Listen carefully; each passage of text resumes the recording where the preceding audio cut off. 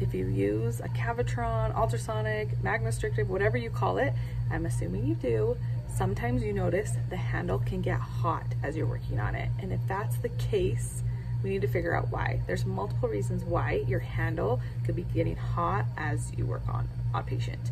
So the first one is you might not have enough water. So you wanna make sure when you fill up your handpiece, you wanna have it straight up and down and get water all the way up and to see the bubble. If I put it sideways and put my stack in, it's gonna trap air. It's gonna trap air in the handle. And if that happens, that air bubble gets caught in the stacks start to hit each other and it gets really, really hot.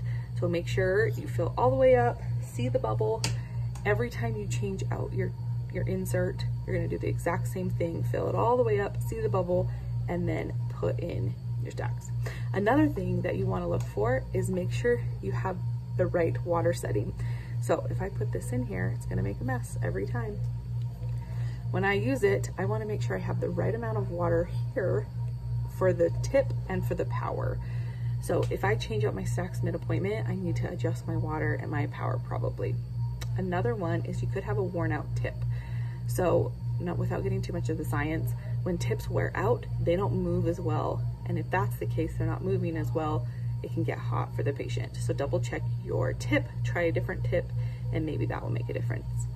Another one is if you're not getting enough water through your cord, it'll get hot in here. So if your cord is crinked during your treatment, it's preventing water to come through, you'll get hot in your hand. So make sure you have some sort of way that you're managing your cord and preventing it from getting crinked somewhere. Don't roll over it with your chair, make sure it's draped nicely. That will make a big difference with the heat as well. And the last one is make sure that you have changed your filter. So a lot of units have a filter in them to prevent any particles or minerals to come through the unit with the water.